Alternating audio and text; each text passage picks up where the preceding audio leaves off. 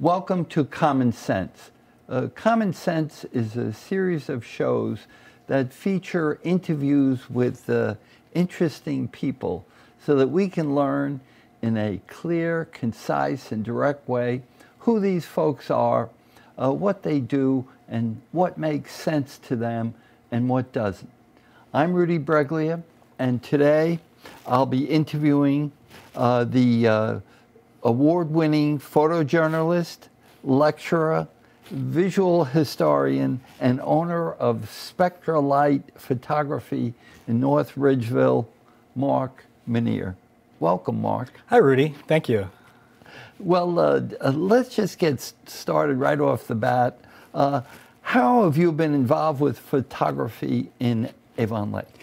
All right. I started out by coming out here to the Erie Shores Photography Club. Okay. They had me judge a few contests. They also had me do a presentation on photography. And then a couple of years later, I had an exhibit here at the Avon Lake Library of my photography. Okay. And then last year, Avon Lake Public Library had me do a presentation on photo restoration.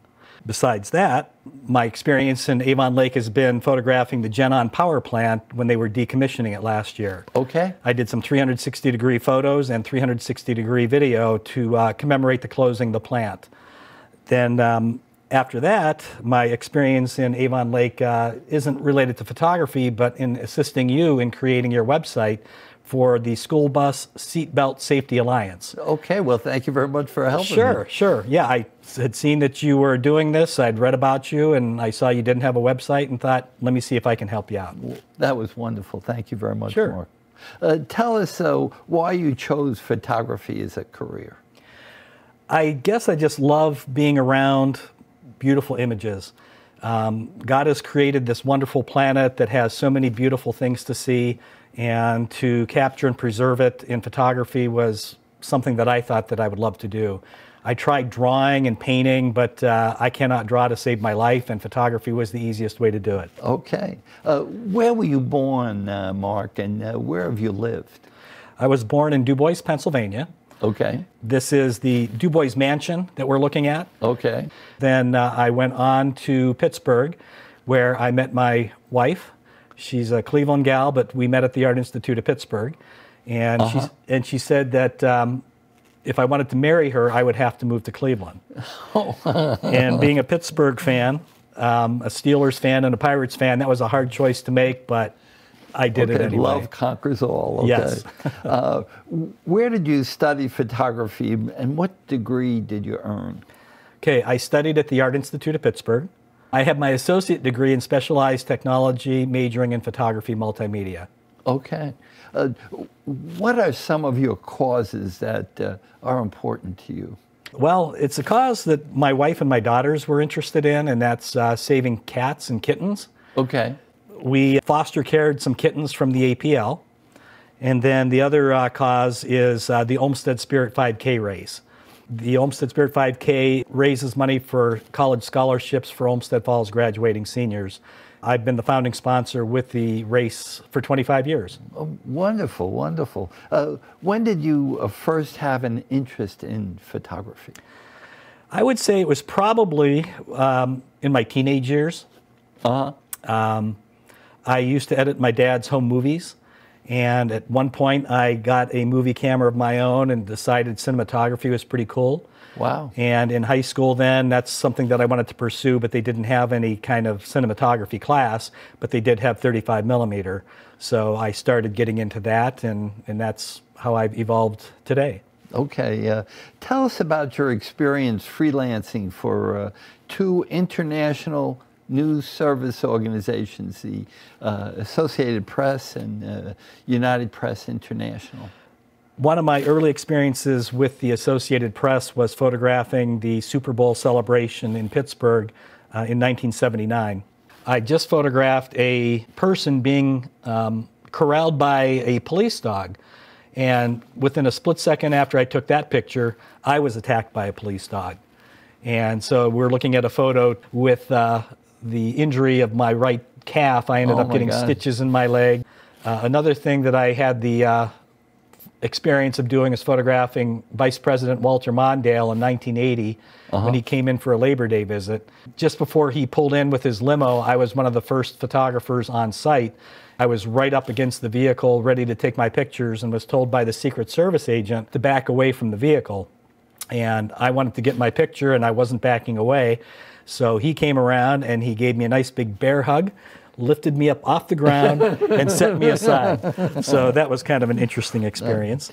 Here's a picture of the Concorde SST when it came to Cleveland in 1985. I was the first photographer to see the pilot walking off to the side, and I asked him if he would come over and pose for me for this picture. It was kind of neat because right after I got done taking his picture, I looked around and there were several photographers on either side of me taking the same photograph. And then finally on this photograph, we have Mr. Rogers of Mr. Rogers' Neighborhood. Wow. He was being presented with a trolley in his honor. So if you look down to the left-hand side, just to the left of him, you can see a little bit of the trolley from Mr. Rogers' Neighborhood painted there. I see. Where do those news photos typically appear that you've just shown? Okay. Those photographs pretty much appear in any newspaper that subscribes to those wire services. And it can be anywhere locally, like in the Cleveland area, Akron area. It can also be national and even international. Okay. Tell us about some of the famous people that you've photographed. Lynn Swann and John Stallworth, both Hall of Fame wide receivers from the Pittsburgh Steelers. Then we have local TV journalists Fred Griffiths and Connie Deacon. These were photographed at the Grand Pacific Junction in Olmsted Falls in preparation for Heritage Days there. Then we have Bob Hope. They had just named a room in his honor at the Cleveland Renaissance Hotel, and something I normally don't do is ask the people that I'm photographing for me to be in a photograph with them, but Bob Hope I just couldn't resist. Who was your favorite subject? Boy, that's a tough question. There were so many interesting people that I photographed through the years, it's really hard to pinpoint one. I would have to say that pretty much anybody who's in front of my lens at the time that I'm doing a photograph, they become my favorite subject. I see. What were some of your responsibilities when you were a medical and public relations photographer at Fairview Hospital in the early 80s? Okay. I didn't realize you were that old. I had this photograph or a portrait of myself in my attic that keeps aging. I see. You and Dorian Gray. Dorian Gray, yes. Right. As you can see in this photograph, I was photographing surgeries. The operating room obviously was one place. Wife and child abuse cases, I would be called in the middle of the night to photograph those to document for potential court cases. Okay. Public relations photos, whenever the hospital got new equipment or a new person on staff that was like a major heart surgeon or whatever. Understand. They needed portraits. Yep. So things like that. Okay. Does your studio restore old, damaged photos? Yes, that's a very big part of our business now. Here's a photograph showing one that's torn, scratched, and missing pieces. Wow. And so you can see the before and after result there. Right. This one was flood damaged, so again, the before and after photographs. And here's one where the original on the left restored it to a nice black and white, and then on the far right, I actually colorized it, so it gives a little more life to it. Wow, wow.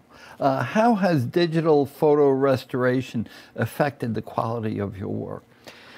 Digital restoration has really been a game changer.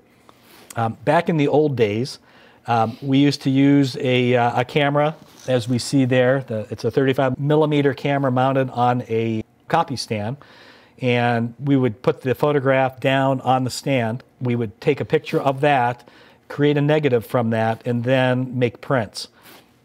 And then from those prints, we would then have an airbrush artist retouch any of the cracks and scratches and missing pieces.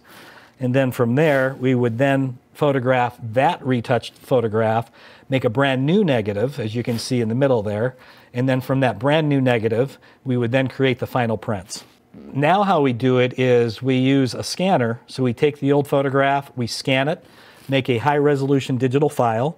And then from the digital file, we use a digital artist who will then do the restoration work From that digital file, we will then make the final prints. So it's far less steps, and the quality is far better than the old way. Besides photo restoration, how do you convert regular photos into art?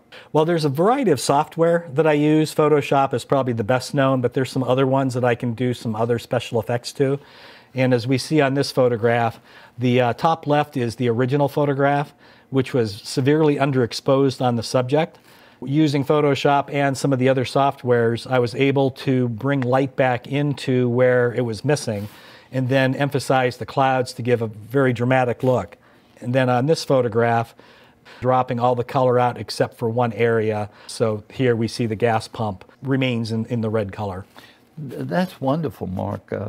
Where can people go to see your artwork? SpectraLight.com/artwork. Okay, that sounds great. Easy, too. Earlier, you mentioned that you took 360-degree photos and video of the GenOn power plant just after the shutdown in 2022. What exactly are 360 photos and videos? And I think you're going to show us a video. So before we look at how to create 360-degree photos and video, I thought I would show the GenOn power plant photographs that I did. Great. And this is a web page that I created of some of those images. Here is one of them, and I'm going to make it full screen. And it looks like an ordinary photograph. As I click my mouse on it, I can now scroll around. Yeah, right. So you can see a full 360 degrees around this area. I can even look a full 360 degrees up, so that's the flagpole that's behind me. And then looking down at the ground, there's what the ground looks like. So let's go to one more photo like this. And this is kind of a fun one here, so let's bring this one up big. All right, so this is in the GenOn power plant. And once again, I'm going to just kind of scroll all around on it. And this was the plant manager. Do you remember his name, Rudy? Yes, it was Daniel Rogato Jr. Yes. All right, and not only can I spin all around that way, but I can once again look up at the ceiling, down on the floor, and what's even more fun is I can zoom in and out with my mouse. So you can... These will probably be interesting to the Historical Society of Avon Lake. Yes, yes. All right, so that is 360-degree photos. All right, so this is the 360-degree video that I did at GenOn. And before I start playing it, I'm just going to kind of swing around. So this is me, and I'm looking at my phone because that's how I monitor what I'm shooting. And in this hand is a long, like a little monopod, and it actually has the 360-degree camera at the end of it. But the way this camera works, the little monopod disappears, so you don't even see it. Is this you, Rudy, right here? Yep, that's me. And Mr. Rogato? Yes. Okay. And this is Brian, our videographer, who's actually recording today's video of our show. Yeah. So before we'll have to pay him. Yes, we'll have to pay him. So before I start playing it, again, you can even do this on a video, spin all around. You can even make it like a fisheye. And you can also come in close. So let me start playing. All right, so again, it looks like there's a drone flying overhead recording this, but it's my camera on this monopod that we don't see, that I'm actually controlling it in my hand. And you're going to show this later on, this piece of equipment. Yes, I'll show the camera and how that works in a minute. Maybe you can barely see, but here's the monopod shadow that's being cast to the floor. So even though we don't see the monopod itself, we see that the shadow being cast. So what's neat about this is I can reframe this video after the fact in any way that I want. I can show it that way. I can look up at the ceiling. I can go side to side to see anything around me. So it almost is like having multiple cameras recording at the same time. We'll stop with that. Let me show what the 360 camera looks like. All right, so here's how a 360-degree camera works. It has two 180-degree lenses. You've got the one lens here, and the other lens here. So together they form a 360-degree view. So where the two lenses kind of meet like that, we call that the stitch line, kind of like where my fingers are touching. So at the stitch line, depending on how the camera is turned, you'll actually see an overlap of the two lenses. So you have to be careful where you position the lens or the camera so that you don't put that stitch line in a critical part of the photograph. Then, this is, as I said earlier, this is the stand that I use to move around with. So now let's see what it actually looks like on my phone.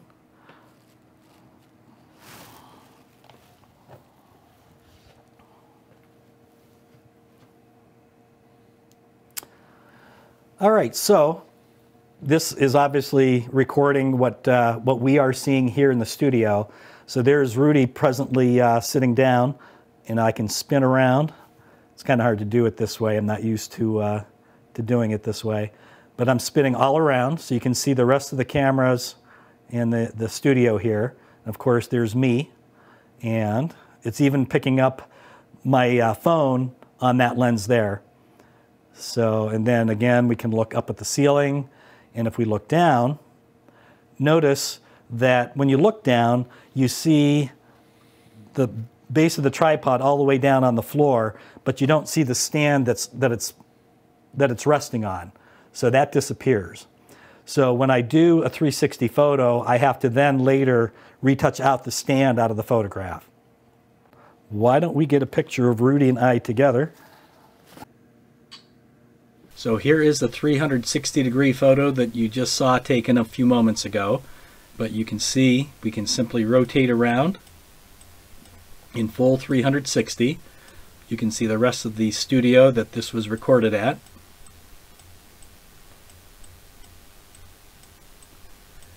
And once again, looking down at the floor and up at the ceiling. We now rejoin our regularly scheduled program. During the pandemic, how did your search for an elder care facility for your mother-in-law lead you to offering professionally produced 360-degree virtual tours to nursing homes and assisted living facilities? That's a good question, Rudy.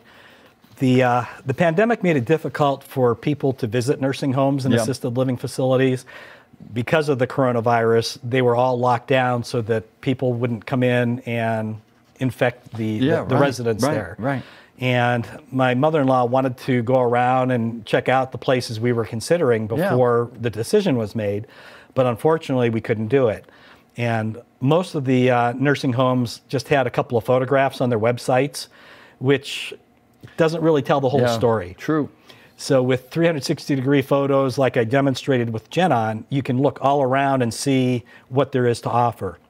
So I thought I would do a comparison showing the difference between the standard photos that we were seeing and what a 360 photo or video could do that would replace that. So these 360 photos and videos, you know, they give you a better tour than the standard photos and videos. Yeah, let's take a look to see just what that difference would look like. So here is your standard normal photograph that a typical nursing home might show. This would be of the lobby. And then the exact same photo I then took with a 360 camera. And it almost looks like a video, the way they show the little play button there, but it's not really a video. All you do when you click on it is, well, let me expand it to full screen.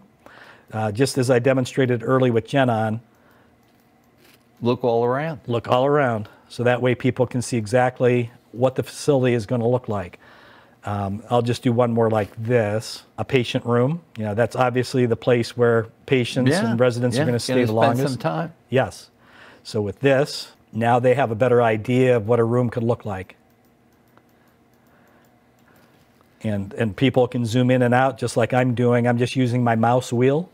If they're viewing it on a smartphone, they just pinch on the photo and zoom in and out that way. So let me just get back.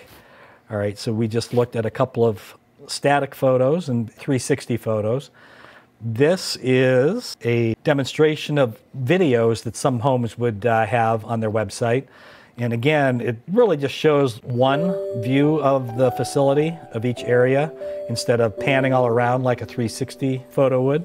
The person who's viewing it does not have any control over being able to look all around the way you would on a 360 photo. And then finally, here is an actual virtual tour. And let's go full screen on that. So again, here's the entrance into the nursing home. And all the person needs to do who's viewing this is to click on the little targets to take them from room to room. But before I do that, I can even set up a virtual tour that people can get directions to that facility. It has the nursing home's address pre-filled in, so the person needs to just put in their address and it'll map it out for them. So that's kind of a nice feature. Then if people want to contact the nursing home, they can just click on Contact Us. This opens up a link to the contact page at the nursing home. And a video. So this nursing home had their own video produced, so I can link to their video like that. So it'll then instantly bring up their video. And then finally, let's go into the tour. So this takes you right to the main lobby. As I showed earlier, just doing that. But with the virtual tour, you now connect photographs together so you can go from room to room. So you can go to main lobby part 2. So just by clicking that, it'll just take you to that part.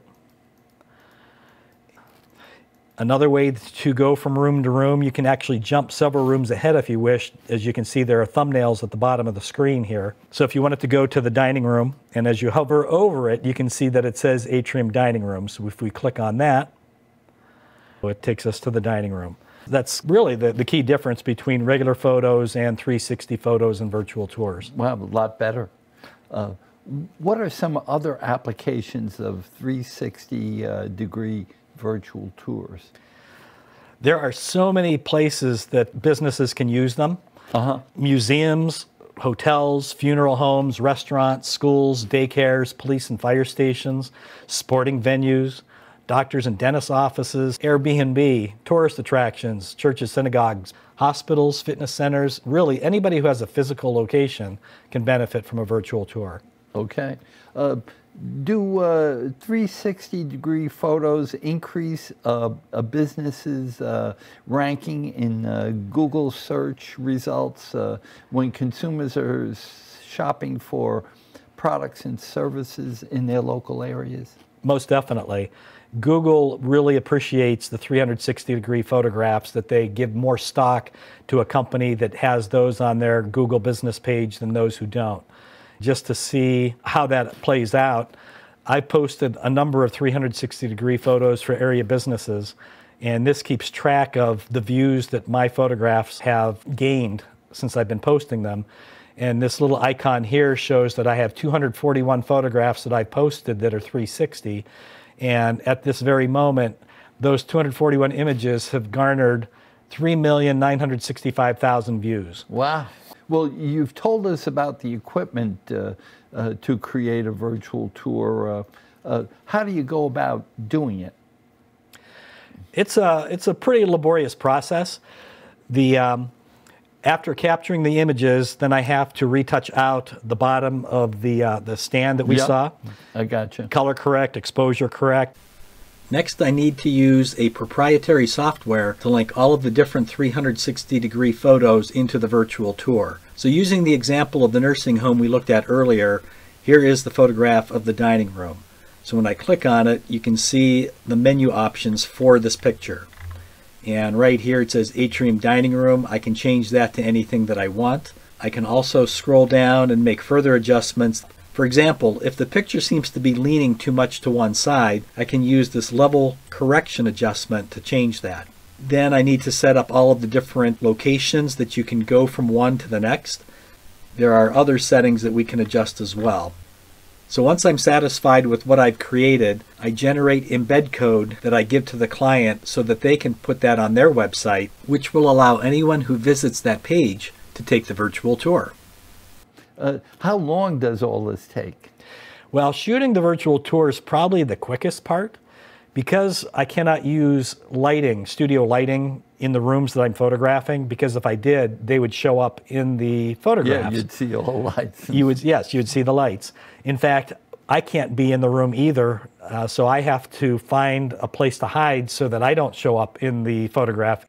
I would say it probably takes roughly 3 to 4 hours to photograph between 15 and 20 photographs in the facility that I'm photographing. Then the editing process back in my office probably takes a couple of days to eliminate the monopod stand, do the color corrections and whatnot, and then connect everything together. Yeah, but it makes it so much more efficient for a viewer to use your virtual tour than to have to, you know, get in a car or on an airplane and go to a place and tour it. Exactly. What is your website address and your email for your business? Yeah, it's www.spectralight.com. Email is info@spectralight.com.